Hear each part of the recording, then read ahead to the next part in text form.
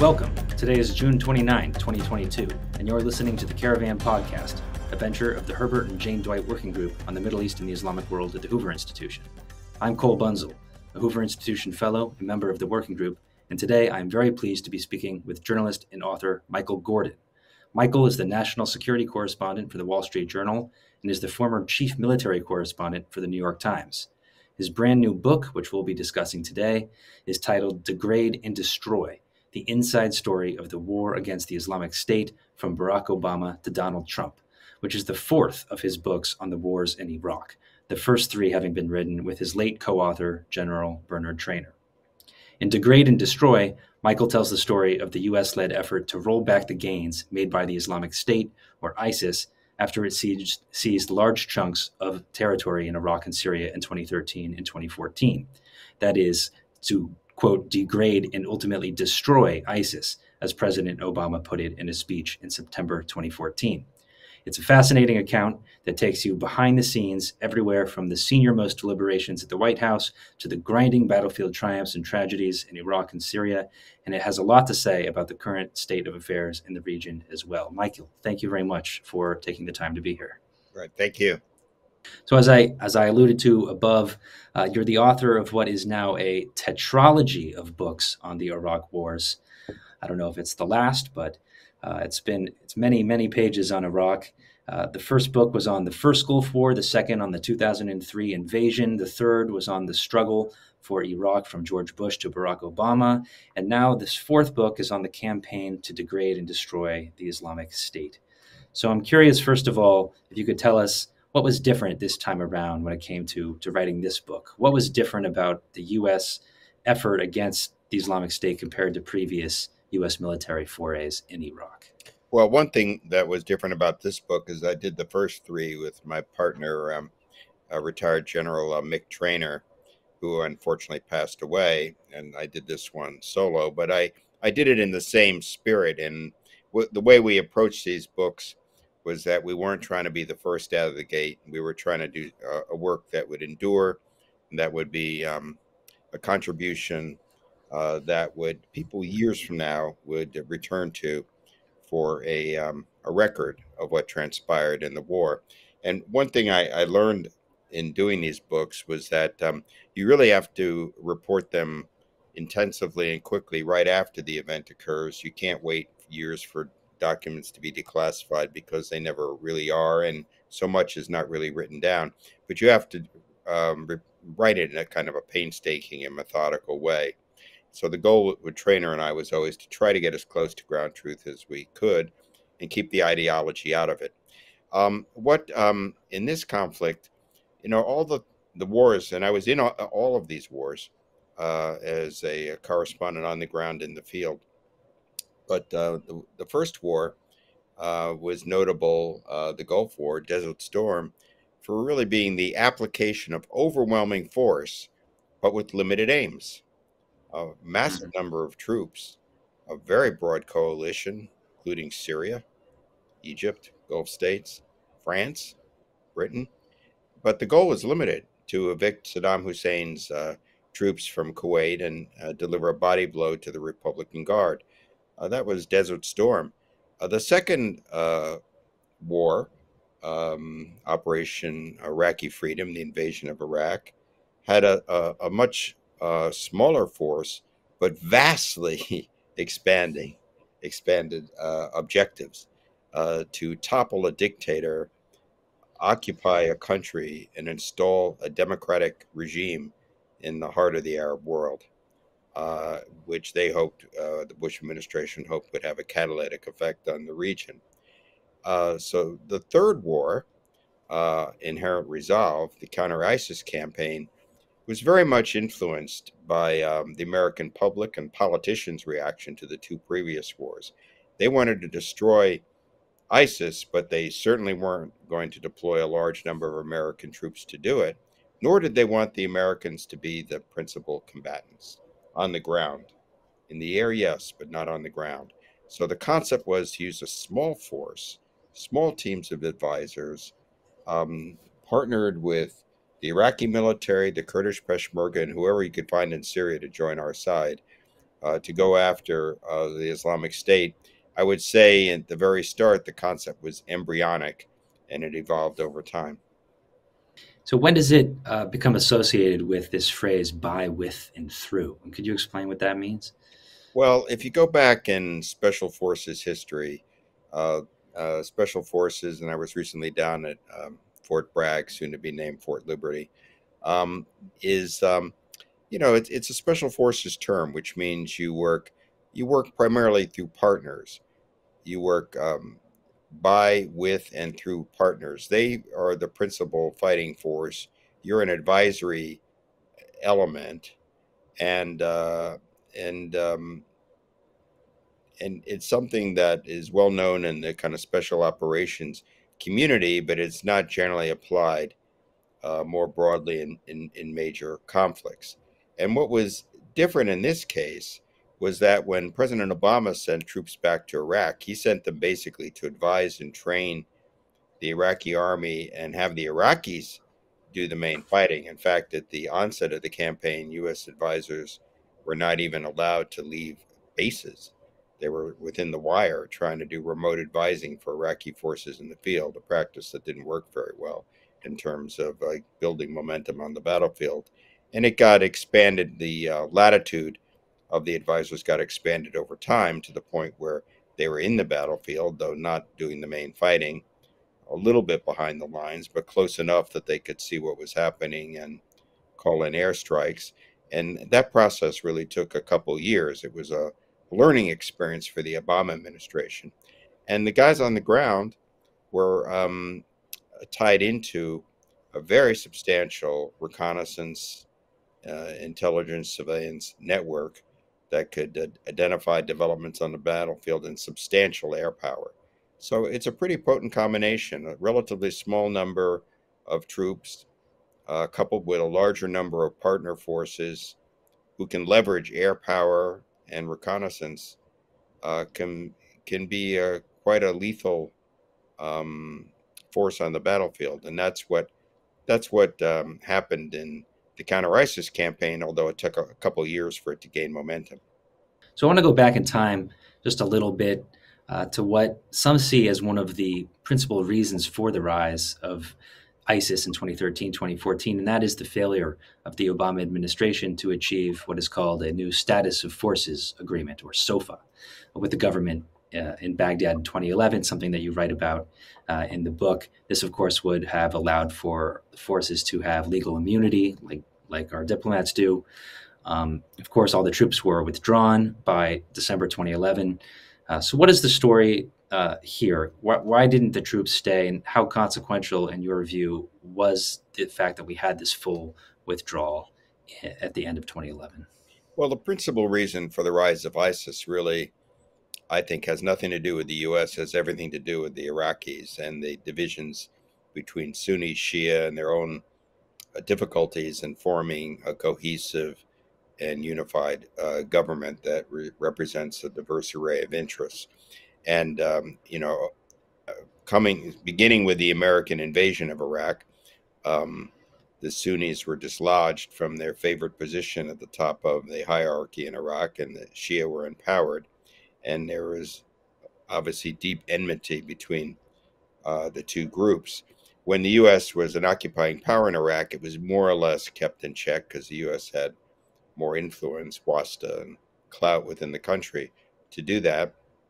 But under Prime Minister Maliki, his impulses were really at base were pretty sectarian, and he took actions that aggravated these tensions. And as a consequence of that, um, the Sunnis, as particularly disenfranchised Sunnis, became more receptive to jihadist influences, and in Anbar and in northern Iraq.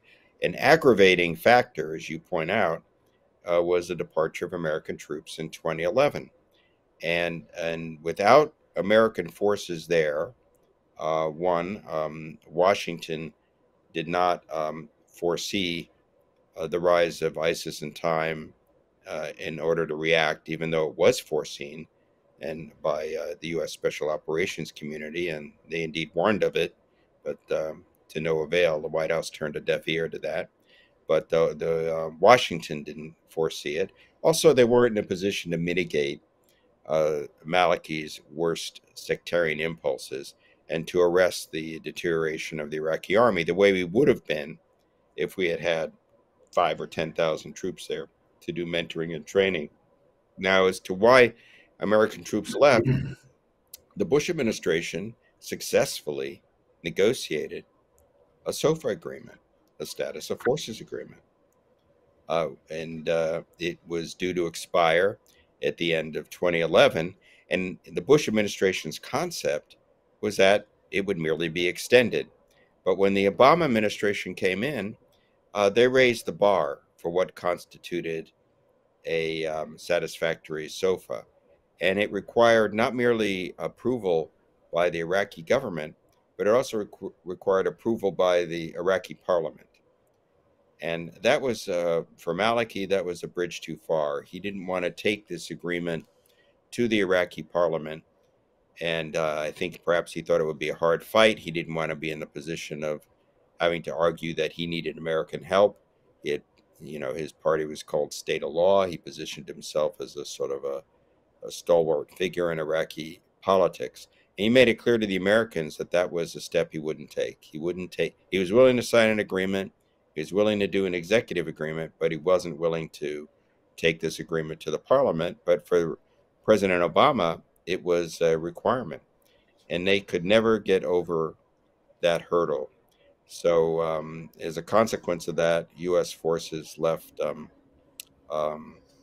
Iraq at the end of 2011. And I would say that everybody in the U.S. military and everybody in the Iraqi military at a senior level understood that it was an imperative that U.S. forces remain in Iraq past 2011 in a mentoring, training, advisory, enabling role, not as a primary combatant, but the politicians in Baghdad and the politicians in Washington couldn't overcome their own domestic politics. And as a consequence, the negotiations failed. It's also noteworthy that President Obama and Prime Minister Maliki did not have a good relationship. George Bush, who saw Iraq as a special project, was talking to Maliki all the time. But President Obama talked to Maliki to start the SOFA talks and then to end them, and never in between, which showed the degree of estrangement between these two leaders. The end result was U.S. forces were not in Iraq in any substantial way. The rise of ISIS was not given sufficient attention. Iraqi sectarian divisions, which were already great and aggravated by Maliki, became deeper, and we had to go back in all over again. So one of the reasons I bring this up is because I remember reading all these stories in 2011 about the SOFA agreement and the difficulty that we had in trying to achieve one, and that this was the reason why we had to leave, and there was a big partisan brawl in the newspapers over this. But then when ISIS starts seizing territory in Iraq in January 2014, I think that's when they take Fallujah, and then Mosul in July, and then U.S. forces go back into Iraq in August 2014, I read almost nothing about this issue. And it made me think, well, gosh, what was that all about? And so how was this issue effectively just sidestepped a few years later? Because when governments want to act, they do act. And when they're looking for an excuse not to act, they find recourse in the law. And President Obama, and I had interviewed him in Chicago when he was a candidate, he had campaigned on a platform of ending the war in Iraq and turning the page on Iraq.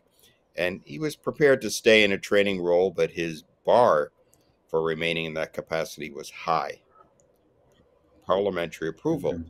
By the time ISIS had taken over Iraq's second largest city, which was a huge setback, not for the Obama administration, not merely in Iraq, but for its broader policy in the region. It had come in to end wars, not rejoin them.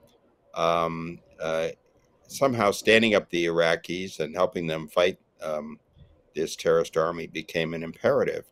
And Iraq was in a total state of disarray, and it was in no one requirement that President Obama had was that there be a new government in Iraq, that Maliki no longer be there. He achieved that. It was simply impractical to try to have a long negotiation and get the parliament to approve agreements so we could have airtight immunities to stay in the country. So that was basically dispensed with. I know people in the administration just held their breath, hoped the media would never raise it. Um, but on the Iraqi side, Hushar Zabari, who was the foreign minister, told me that what he did was he wrote a letter saying the U.S. troops would have the same immunity and protections as people at the U.S. Embassy. He did that in his capacity as foreign minister. He didn't even tell Maliki he was doing that. He did it on his own authority, but certainly it didn't have the kind of parliamentary approval and legal kind of standing that the U.S. had hoped for. So the U.S. proceeded. It all worked out, but I think there's an interesting lesson there about how laws applied in different circumstances. So Obama, he finally decides he's going to re-engage in Iraq. And then the question becomes, in what way? So the president gives this speech in September 2014 that I kind of alluded to above, in which he says, quote, "We will degrade and ultimately destroy ISIL," his word for ISIS, "through a comprehensive and sustained counterterrorism strategy." So what was that strategy that the president adopted, and how would it change over time? So first, it has to be said that President Obama was caught off guard by the ISIS seizure of Mosul, notwithstanding the fact that they had taken Fallujah, notwithstanding the fact that the head of the Delta Force had visited Iraq in February 2014, and the head of the special operations component of CENTCOM, Mike Nagata, had also visited at that time and sent memos up saying ISIS is coming like a locomotive. The Iraqis can't handle it. The counterterrorism service is outmatched. So within the military chain, these warnings were sent up, Red Star cluster.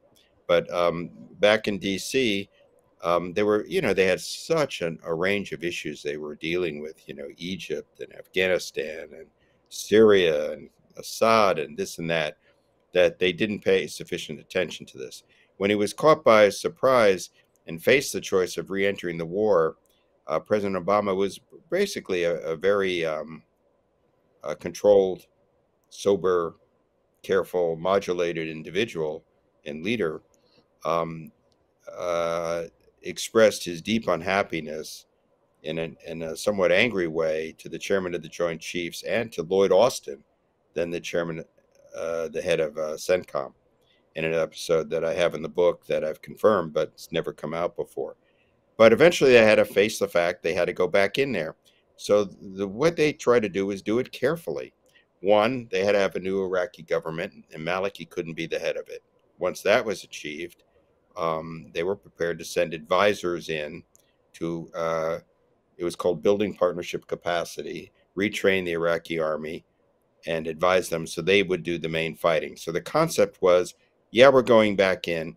Actually, Marty Dempsey was in the chairman of the Joint Chiefs of Staff, was told by the White House, no way are we going to send 5,000 troops back in Iraq. Ironic, since by the end of the Obama administration, we had well over 5,000 troops back in Iraq as the campaign grew. But the requirement was they would not be in ground combat. And that was stipulated. Yeah, we're going to have advisors. They're going to be behind the wire. Iraqis will be out front doing the fighting. U.S. is not going to do the ground combat for them. That's how the campaign is going to proceed. And over time, it was just imperative that those restrictions be relaxed, just because they were unrealistic for the kind of warfare that we had to engage in. Yeah, you talk a lot about those restrictions on troop deployments, on how and where the U.S. military advisors could be on the battlefield, on the bureaucratic processes that made airstrikes difficult to actually carry out in the early days of the campaign. The process by which these restrictions were loosened seems to be a very gradual one. Sometimes the Trump administration gets a lot of credit for the kind of, the rules of engagement being loosened, as it was said. But the impression I got from reading the book was that actually this most of the rules of engagement, as it were relaxed before Trump came into office. Is that how you would characterize it? Well, I would say the rules of engagement actually on the ground were not relaxed. I mean, there was, but what happened is the appetite for risk grew. And so at the start, apart from the Delta Force, which was running around northern Iraq and Syria under Chris Donahue, later became famous as the last man out and is now the 18th Airborne Commander in Europe, led the 82nd Airborne back to Poland after the Russian invasion of Ukraine. But when at the start, the U.S., we had advisors there, but they were restricted to operating within the confines of large Iraqi bases, and the Iraqis would be out there. And U.S. commanders, General Sean McFarland, now retired, others kept appealing and saying they needed something called accompanying authority. We need to send our advisors with the Iraqi troops and not do it remotely so we can get a better picture of what we're up against, call in airstrikes more efficiently. We also want to back them up with Apache helicopters. It's an army system, so it sort of smacks of ground combat boots, but even though they're helicopters. And it took some substantial period of time for the commanders in the field, who are the commandeurs, to get that authority. Ramadi fell in May of 2015 to ISIS before they had that authority. So now you had a situation where, well, they took Mosul, now they took Ramadi. Now what? But President Obama, to his credit, stuck, with it. And so what happened over time was there was the Obama administration gave commanders. It really didn't. It didn't happen under Lloyd Austin. It happened under his successor, General Votel at CENTCOM. He gave the commanders in the field the authority to send advisors with Iraqi, not merely Iraqi brigades, but Iraqi battalions. And it wasn't until the summer of 2016 that a U.S. advisors went with an Iraqi battalion at that level, which was for an operation across the Tigris. As the Mosul campaign unfolded, they needed to expand these accompanying authorities even further. They needed to let the advisors go more forward on the battlefield. They needed to employ it needed to even allow them to directly call in fires as opposed to routing it back to a command center. That happened in December 2016 when then General Townsend, who was leading it, issued Tactical Directive Number 1. So it took all that time to kind of reach the appropriate balance between letting the Iraqis do the main fighting and having advisors on the battlefield. But it all happened under President Obama. What President Trump did was he executed Obama's strategy. He didn't, all the things he said he was going to do in the campaign, take the gloves off, bomb the heck out of them, that never happened. He executed Obama's strategy pretty much as he inherited it, with one difference. Obama didn't remove all the constraints. And when he left office, there were still a lot of issues. For example, the military still didn't have as much latitude as it would have liked. And one example is Syria. General Townsend wanted to set up an Apache base, Apache attack helicopter base in Syria to support the offensive on Raqqa after Mosul, right? And he could not get the authority to do that because, again, the Obama administration was moving carefully. And so what they agreed is he could have three helicopters in Syria for 72 hours at a time. It was a certain degree of micromanagement. And again, it was risk mitigation on the part of the Obama White House, but it was frustrating for the commanders in the field. That kind of thing was removed under the Trump administration by people like H.R. McMaster, who had been on the battlefield, didn't see the need for it. So Trump didn't change the rules of engagement. That never happened. I've talked to all the commanders. They'll tell you that on your podcast. What happened is the White House removed a degree of micromanagement of the campaign that existed under Obama and Susan Rice. And as a consequence, the irony is Trump executed the Obama strategy more efficiently than Obama himself, simply because he remained aloof from it. Interesting. So the United States role, the United States is front and center in this book, even though we're not the ones uh, doing most of the fighting. And I think you say at the end of the book that only about 20 U.S. service members were killed in all of Operation Inherent Resolve, um, which is pretty impressive given how much territory was taken back. But it does seem like the United States was critical to this venture. Do you think that anything like this could have been done without the United States playing the role that it did? No.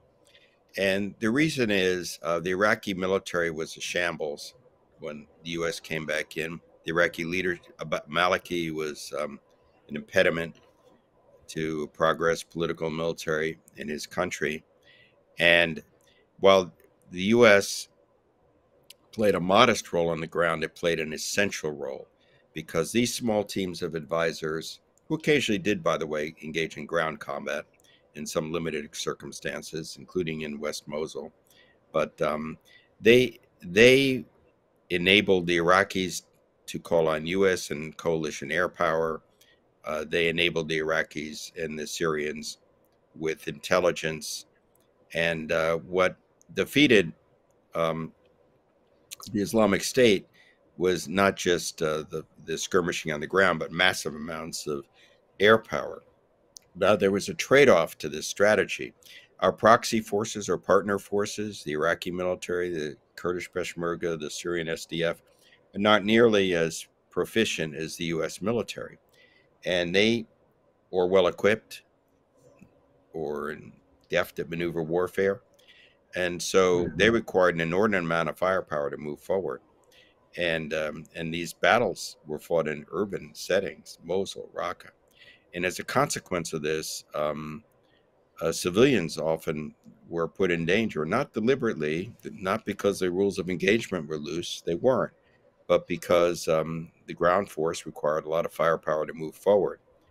And I think one of the lessons of the war is going to be, if we do these things again in the future, the military is going to have to come up with a better way to try to mitigate civilian casualties, although the very concept of this kind of strategy does present a certain degree of risk for them. If we wanted to reduce the risk to civilian casualties, we further, one way to do it is to use American ground forces less than proxy forces, but there are huge political barriers to that in the United States, and we'd be taking more casualties on the military side of our own. Right. In the number of civilian casualties, including civilian casualties inflicted by the United States via air power, is pretty stunning. Something in thousands, I think maybe 8,000, according to one estimate. I wanted to get back to the partner forces.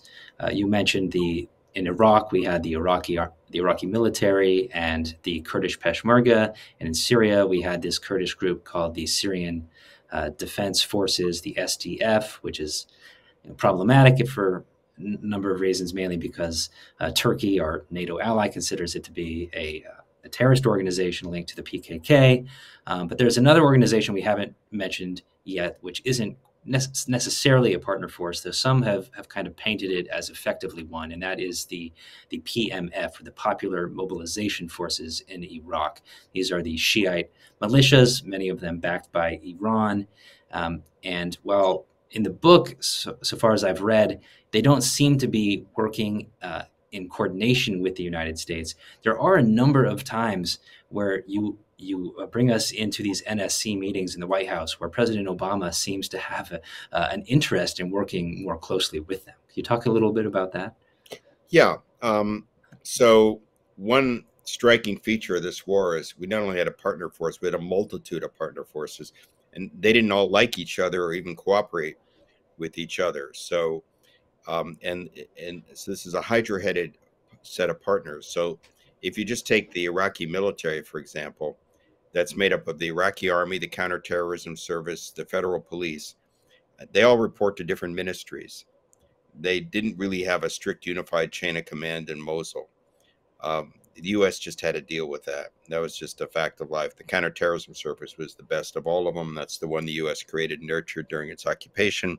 But we had to advise all of them, even though they were rivals and claimants for authority and resources within Iraq.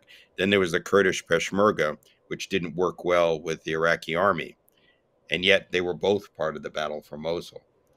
And then, as you pointed out, in Syria, it's a Syrian Democratic Forces. Excuse me. Right. Well, I think they came up with the name themselves. Hard to keep track of all their acronyms. And that was basically a Kurdish-led force that included some Arabs that was dominated by the YPG, which, for the purposes of this conflict, the U.S. insisted did not have a strong connection to the PKK, which was designated as a terrorist group by the U.S. And somehow the U.S. had to keep all of these. I mean, it was really an extraordinary advisory effort just to keep this whole thing moving forward. And it meant that at times the U.S. had to bend to local political realities just because, they were fighting the war. And if they wanted to stop, and you couldn't order them forward, and you couldn't, if they wanted to fight in Anbar instead of Mosul, you couldn't tell them to do otherwise. The Iranians had their own by with and through program from the very start that Qasem Soleimani himself directed. And he was present in Iraq. In fact, I reveal in the book, he even had an impromptu meeting with the U.S. General at Union 3 across from the American Embassy. And they were known generically in Iraq as the Popular Mobilization Forces, the PMF, the Hashid. And they really spanned the spectrum from what we called sort of the loyal PMF that worked for came from the Najaf, and to more hardline Iranian elements. In my view, they did not play a decisive role in the fight after the first couple weeks.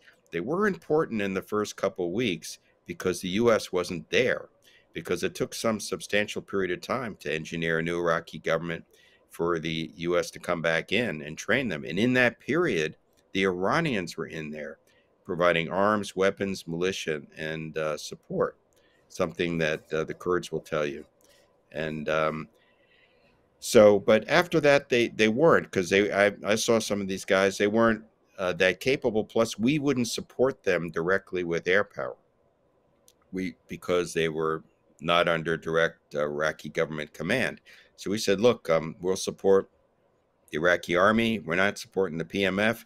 And a huge effort was made to keep them outside of Mosul. There were only a few exceptions when they were inside there, because it was felt that these are hardline Shia elements, and it'll aggravate and irritate the Sunnis, and that'll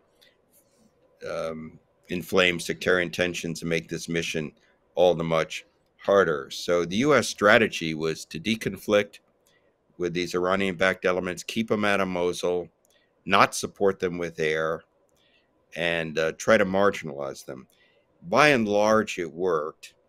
Although, in the end, they did get into Fallujah, and they did play a role, and they're consequential now, because their ultimate objective was not merely to fight ISIS, but to establish a land bridge from Iran to Syria to supply Lebanese Hezbollah and elements there with arms. And they were successful in that endeavor.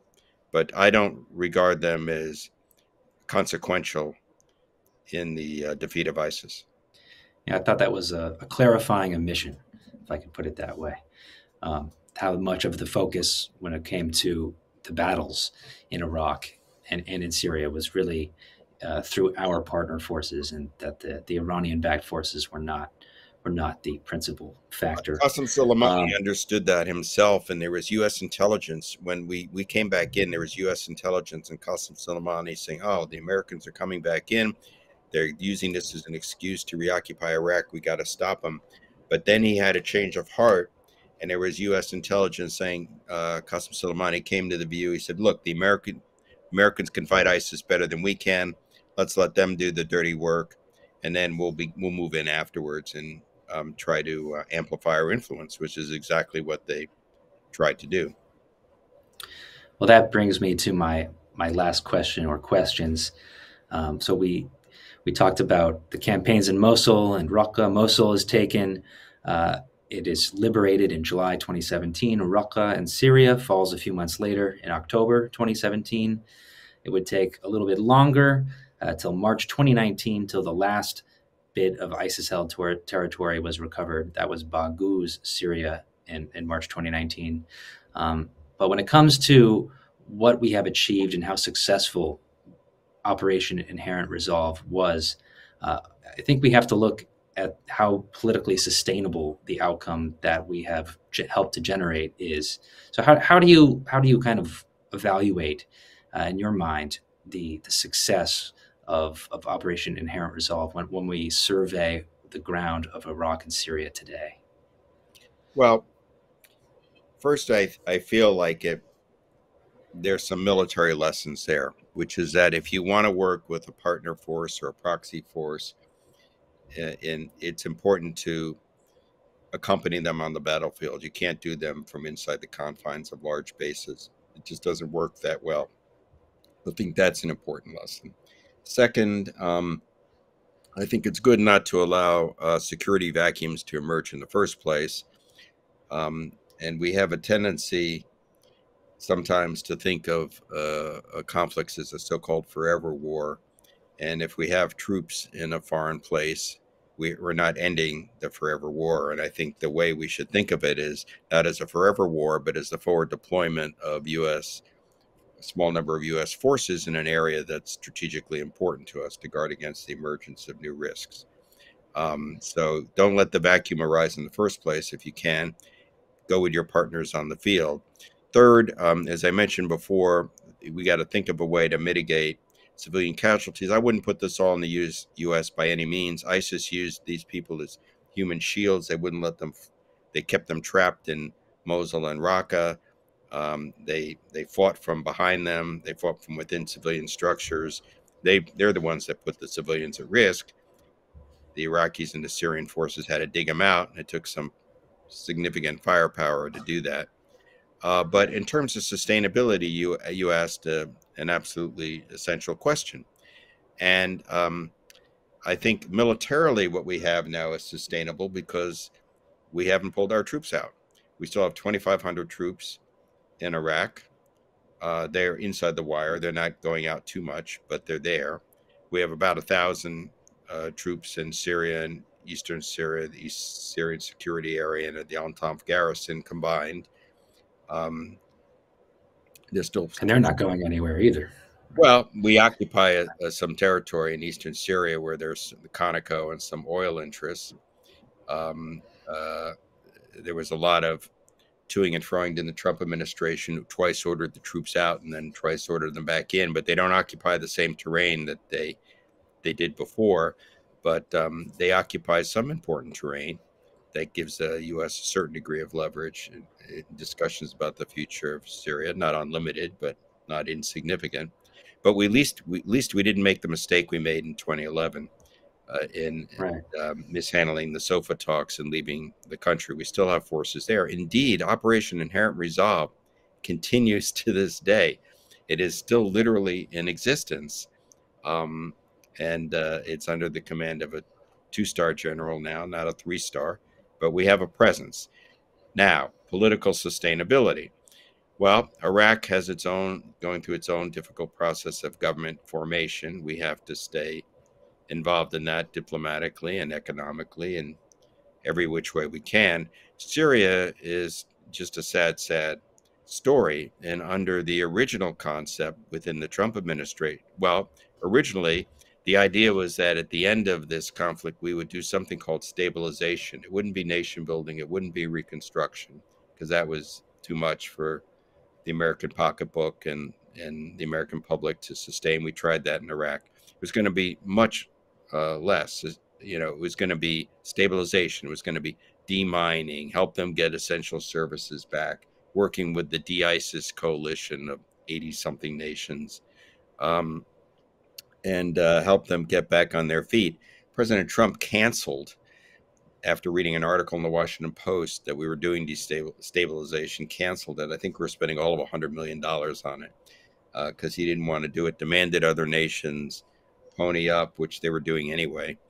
And so the stabilization thing between the Trump administration's ill-advised decision to cancel it against the wishes of Brett McGurk, President Trump's repeated efforts to yank forces out of Syria without consulting with his own commanders about the implications of that, only to leave them there. And when he was told that we'd lose control of the oil, created a lot of chaos. So we don't really have a mature stabilization effort underway. And that would have been important to H.R. McMaster. He was a big proponent of that, along with McGurk, because when McMaster, due to his own experience in Iraq, believed you needed the Army's operating concept showed you need a sustainable outcome. Well, we don't have that in Syria. And but ISIS has been weakened. And in Iraq, there's a certain degree of stability. And that's really maybe the limit of what the U.S. Can achieve at this time. Syria, as you know, from your own experience there, we have interventions by Turkey, a Russian presence now. The Israelis do airstrikes against the Iranians. The Iranians are there with their Shia militias. The U.S. is there. It's a kind of a geopolitical Star Wars bar. And I don't think its prospects are particularly promising, as you know, because there's no countries that step up to rebuilding it. The areas where the U.S. is not present anymore, Raqqa, other places, are not being reconstructed by Iran or by Russia or by the Assad regime or by Turkey or any of these other powers. So I don't think the U.S. should assume all of the blame and responsibility for the mess that persists in Syria now. But it is a situation where there isn't a particularly good outcome, but it has to be said that ISIS has been severely weakened, not eliminated, but weakened. And by all reasonable criteria, you'd have to say that the Inherent Resolve campaign was a success, although you need to keep your eye on the ball to see that particular adversary doesn't reemerge again. So I said that was the last question, but I do have one bonus question. Since you said that Operation Inherent Resolve continues, where did this name Inherent Resolve come from? Something that you call an ungainly name in the book. Well, if you did a poll of American public and you asked them, do you support Operation Inherent Resolve? 99% of the people in our country would say, what's that? In fact, in doing this book, I had to get a quote from a quite senior retired American officer on the record, which I did get on the record. It's in the book. And I said, listen, I'm doing a book on OIR, and I want to put your quote on the record. And that guy said, what's OIR? So it's Operation Inherent Resolve. And we went, oh, yeah. So, in fact, I would say very few people in the country realize it's still underway, even though they still carry out missions. There was just a big ISIS prison break in January in Hasaka. January, and we still do operations against ISIS emirs and other notables. But the way it resolved, the way the name came about was the reason it's a clunky name is it's a product of the Pentagon bureaucracy. And in the U.S. military, when you name an operation, and it's important to have a named operation, as they call it, in terms of resources, commitment, attention, funding, you can't just go out and name it whatever you want. The Brits always come up with these kind of names that don't mean anything, Granby or Telek or whatever. But American names have to sort of mean something. And yet there's a naming convention. And Central Command is allocated certain letters that it has to use It can name. They have to be. The name should be 2 words, and it can begin with certain letters, and the second word can begin with other letters, and it has to all be conceived within these kind of strictures. And so the initial name that came up with out there, and I think it was the General Bednarik supported it. It was the general at the U.S. Embassy at the time, and was Iraqi resolve, because even though Mosul had fallen when the Iraqi military fled the city and handed it over to a couple thousand militants, it was meant to, encourage them to show resolve and take their country back. And everybody liked that. They socialized it with the Iraqi government. They liked it too, even though they hadn't shown much resolve, but it was, I guess, perspective. And then somebody woke up to the fact that this campaign very early on was going to go into Syria. President Obama decided in September of 2014 that U.S. airstrikes would have to go into Syria. And then later we sent special forces in after Kobani.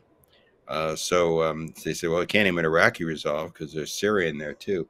So then they played with a whole bunch of different names and couldn't really come up with anything. And eventually they settled on inherent resolve, which nobody really liked, but at least it didn't leave anybody out.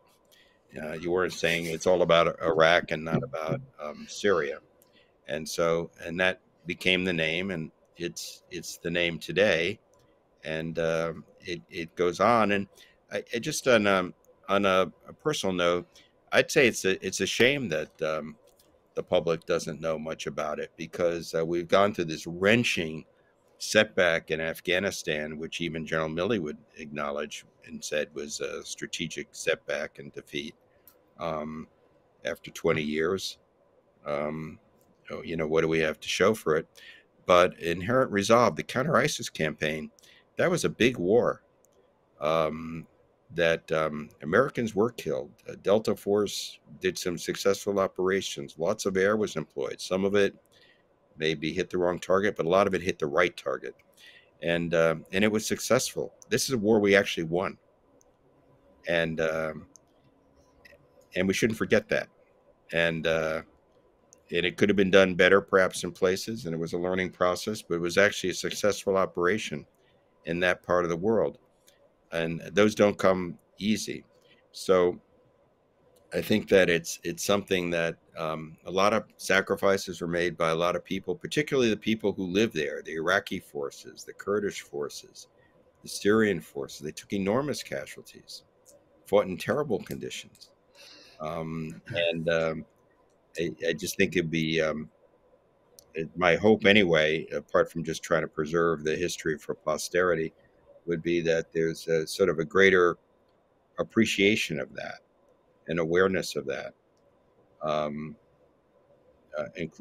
Not only of the sacrifices the American forces made and the coalition forces, Brits, French, Norwegians, others in there, but of the people who lived there themselves.